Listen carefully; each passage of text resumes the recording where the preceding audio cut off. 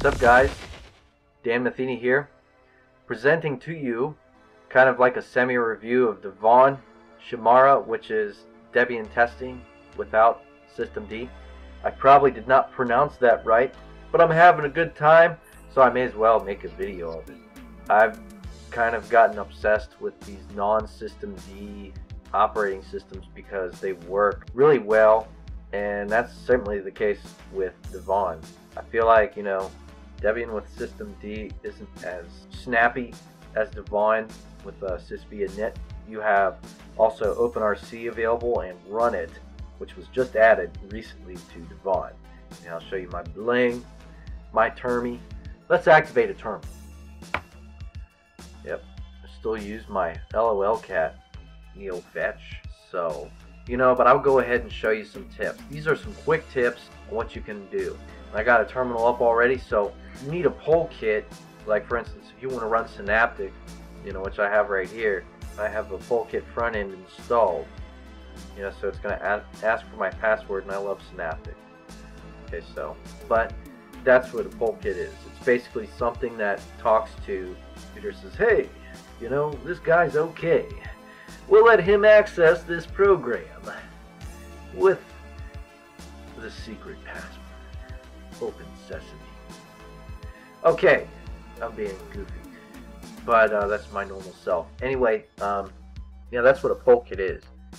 To explain it in a simple way, it's just telling the computer, hey, this guy's authorized to use this program, instead of typing sudo, blah blah blah every time. Anyway, if you're on Debian, you just did a Debian net install of regular Debian testing or Debian Buster, this is also going to help you out. So basically what you're going to type is sudo apt install mate-polkit -bin. Okay, and that's the polkit front end that I use, that I found, and this will help out with some programs that need your password when you're either burning an ISO on a USB stick or you're opening Synaptic. With my browser and other programs, I've found Devuan to work just as good as Debian. With Artix, same thing, everything worked as good. I think there was a little more critiquing on certain programs and browsers that I noticed with Artix. But I don't need a Virt Manager. I probably will eventually install Virt Manager. I've talked about it, but I just need to do it. But that way I can go through the installation process and show what I do. I love doing mainline installs, and I recommend doing that, I think, because you have control over what you want to install. And the desktop is desktop to me. I think that's where it starts to be for me. But IWM and DWM are my favorites. They're just my favorites. But everyone has their reasons for their window managers and desktops, but to me, the most important is the other components for your operating system. Freebsd. Played around with Freebsd also,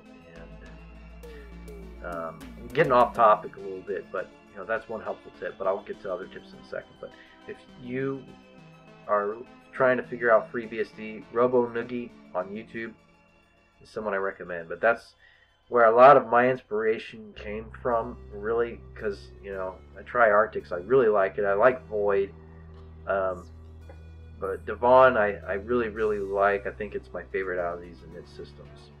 But yeah, that's one tip.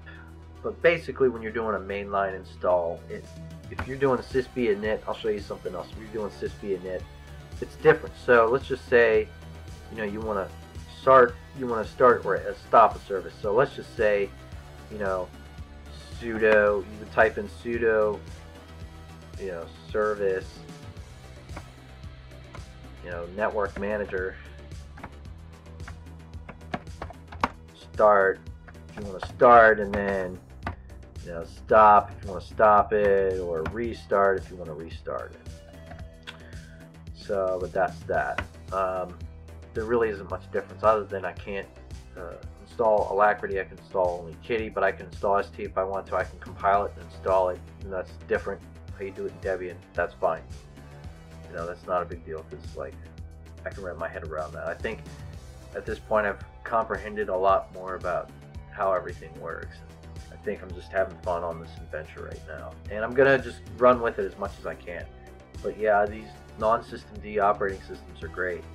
But it's still the same process, you know, as elogin.d with your login and logout commands. With this, with icewm right here, when you install it on something like this, it's going to use the systemd commands for shutdown and reboot, like systemctl, you know, power off, or systemctl reboot.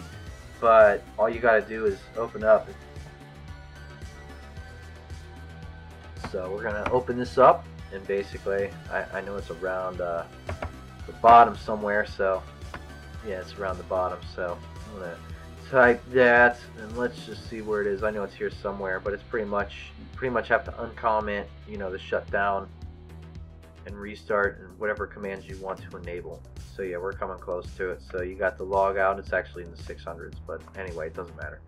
So basically, you know, if you're using elogin.d, these would be the commands that you're using, and pretty much Devuan comes installed with elogin.d, comes installed with it. So you know, a lot of programs on here are going to run fine. You know, that's been my experience. There's not really much critiquing. I mean, I got Brave running on here. It's running fine.